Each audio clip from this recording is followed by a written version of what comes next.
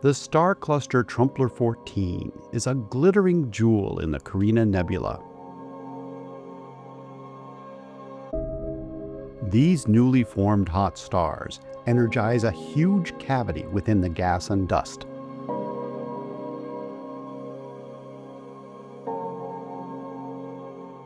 In energetic X-rays, star clusters Trumpler 14 and 15 blaze brightly, along with the massive star Eta Carinae.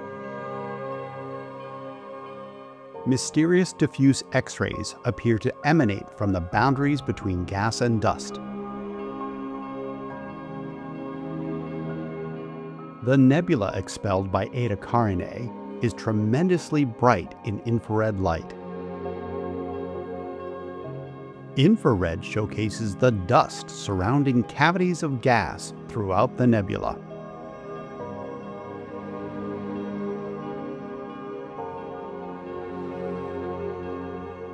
The Carina Nebula is a vast and complex cloud where tens of thousands of stars have formed. Off to the side is a smaller nebula called GUM-31.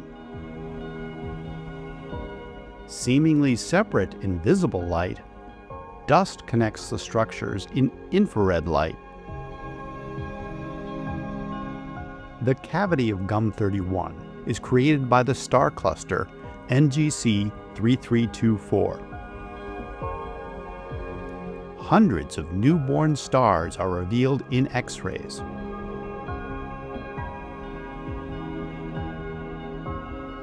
High-energy radiation from the massive stars creates a sharp boundary between the gas and dust.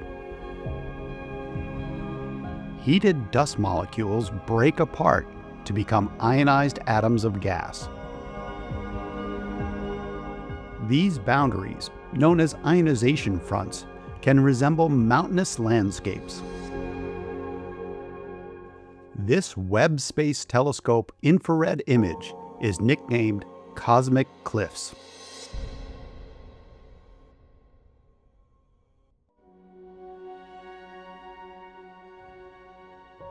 The cliffs within the image are actually dust clouds. Blasted by stellar winds and energetic radiation, some form pillars that point back toward the star cluster.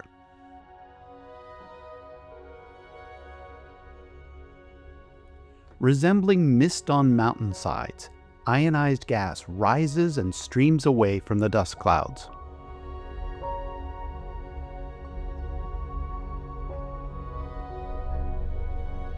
A new star forming deep within the clouds spews out long jets of energetic particles.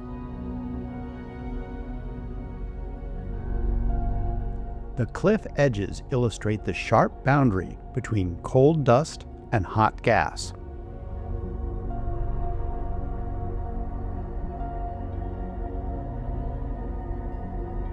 Star formation occurs throughout the Carina Nebula Complex. Dust clouds collapse to form stars. Clusters of newborn stars energize their surroundings. Stellar winds and radiation carve cavities within the dust clouds. Multi-wavelength observations from NASA space telescopes provide diverse views to examine and explore the universe.